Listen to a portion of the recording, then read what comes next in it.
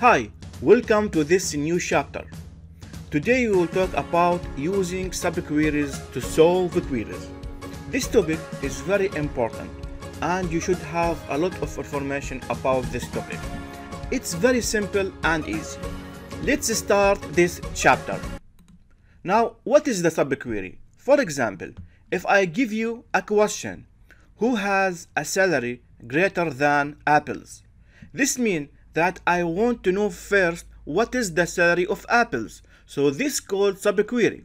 So I have main query. The main query tell me which employees have salaries greater than apples. First thing, I have to retrieve the salaries or to calculate the salaries of apples.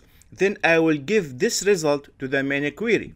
So the subquery, and also called inner query, executes before the main query. The result of the subquery is used by the main query. It is very simple. This is the syntax. You will make select statement from table where you will put expressions and you will open the brackets, close the brackets, and you will put the subquery. Now I want to go to the exercises direct because I don't waste your time by theory informations. Now let's go to the SQL developer. Let's start using subquery. Who has salaries greater than apples? Salary. Note, assume that apple is the last name. Okay. First thing, I want to make a query. Select salary from employees where last name apple. So first thing, I just want to know what is the salary of apple. I will execute this select statement and this is the result. His salary is 11,000.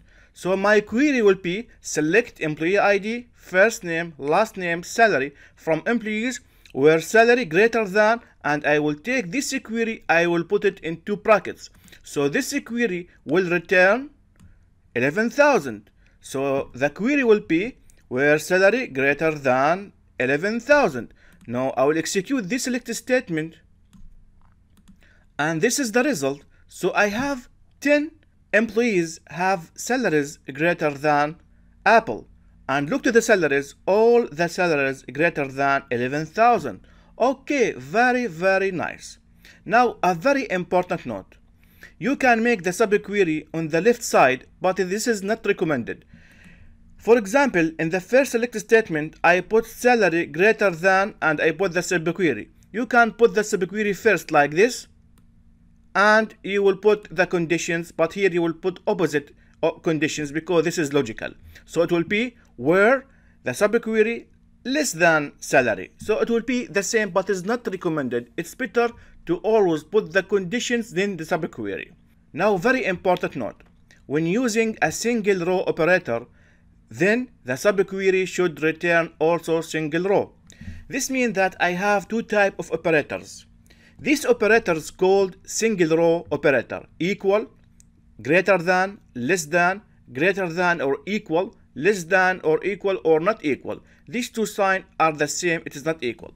So if you use a subquery after this operator, the subquery should return only one row. So for example, select star from employees where job ID equal. Here the Oracle server expecting one value.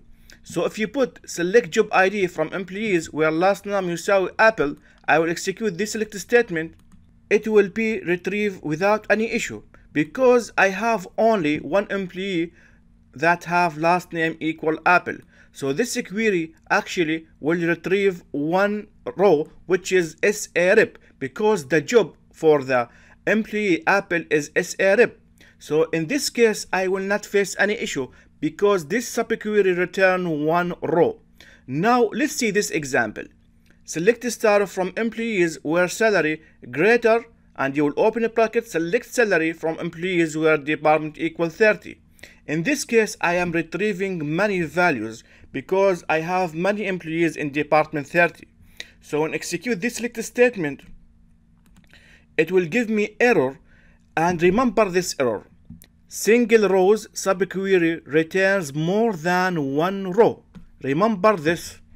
Now if I take this subquery and execute it alone like this, you will find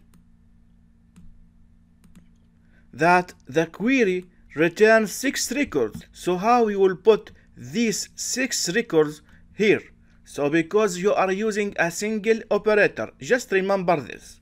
Now, the good things in the subquery that you can use it in the group functions also. For example, I want the employees who has the highest salary. This means that I have to calculate the maximum salary first. So the query will be select star from employees where salary equal select maximum salary from employees. So this one, it will retrieve the maximum salary from employees. Okay, then I will pass this result to the main query. I will execute this select statement. So this query, it will retrieve Steven that have the highest salary with 24,000.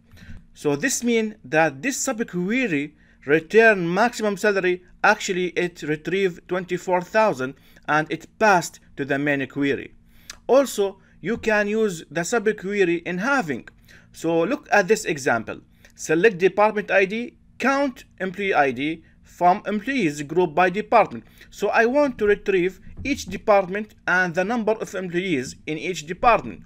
But having count employee ID greater than, I put here subquery select count one from employees where department equal 90. So this means that I want to retrieve the department and the count of department, but I just want only the counts that have greater than the department 90.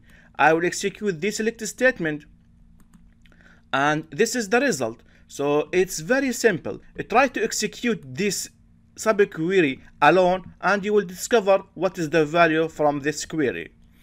And finally, if the subquery return no row, then all select return no rows.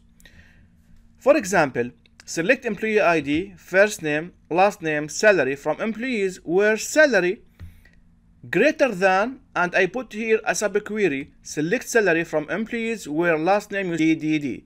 Actually, this will return a null value. So this means that all the query will return null value. So take it a rule.